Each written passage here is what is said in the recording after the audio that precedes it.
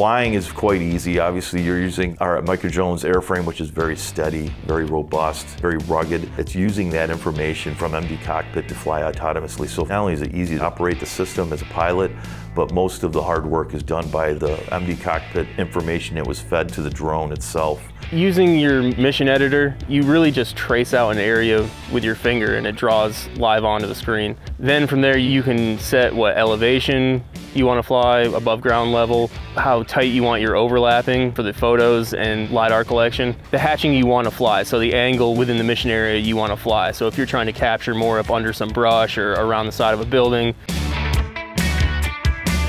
With the mdLiDAR3000, we can actually topo about 4 acres in about 18 minutes, which would take one survey crew, a 2-man crew, about a full day to do generally. We end up gathering more data with less time and a smaller crew, ultimately saving money. And we're able to certify, get it to the client faster, and that gives them the opportunity to turn around their investment on the property that they have. It's a win-win for the developer and for us.